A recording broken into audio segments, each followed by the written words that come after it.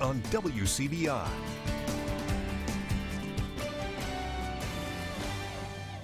Welcome back to Midday. We're joined now by Brandon McLaren and Michael Williams from the Magnolia Independent Film Festival, which is coming up this weekend. Good afternoon, guys. Yeah, Thank you for being here. Brandon, we talked about this yesterday, and I could tell that you were excited about this year in particular. Why is that? This year is probably going to be one of the best lineups we've ever had. We've got a total of 38 films that are playing, represented by 12 different countries, ranging from dramas to comedies to documentaries, a couple horror movies, and even a family-friendly block that we've added. So something for everybody, really. That's right. And Michael, I didn't realize that it's been going on for 23 years. What does it take for a festival like this to last that long? Well, it started with Ron Tibbett, and he had this vision for the Magnolia Film Festival and for there to be a true independent film community in Mississippi. And so when he moved to West Point, he was a filmmaker and had nowhere to show his films, so he created a festival. So when you have someone like that who is passionate at the beginning, that passion grows. And so over the years, the MAG has always been this very filmmaker-friendly, audience-friendly, and when you come to the MAG, you feel like you're part of the family, especially as a filmmaker who comes in from anywhere in the world.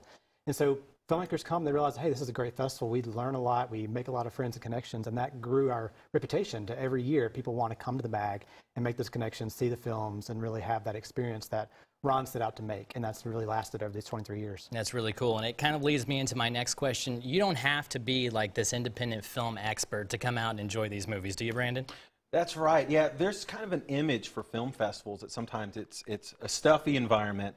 But our festival is a very casual event. It's something that anyone can go to and enjoy.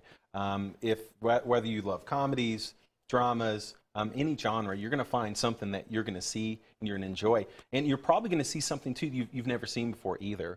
That's one of the cool things about film festivals is it's not your average movie-going experience. You may read a synopsis for a film, and by the time you see it, it's something way bigger than you imagined. And what's so cool about this is that these filmmakers are from all over, and you get a chance to interact with them and ask them questions. Is that right, Michael? Right. So I actually started my association with the MAG as a filmmaker. Oh, okay. So every year I would go and I would meet other filmmakers, and those would lead to jobs. And so it's an environment where filmmakers can come in, they can meet with their peers and see their films, and it's a really social experience, and there's filmmakers from all over the world who come. So this year I think it's just American filmmakers, I believe, that are here, but typically every year we have even some international filmmakers come, so they come and see what Mississippi is all about. Yeah. They get to see what other filmmakers from all the country are making, and it's really a great experience. And if you're interested in film, it's a great way for you to meet filmmakers and to see how can you get involved in the industry. Very cool. Brandon, you want to let everybody know when and where it's going to be? Yes, the event's going to be from February 27th through 29th, so it starts this Thursday at 7 p.m.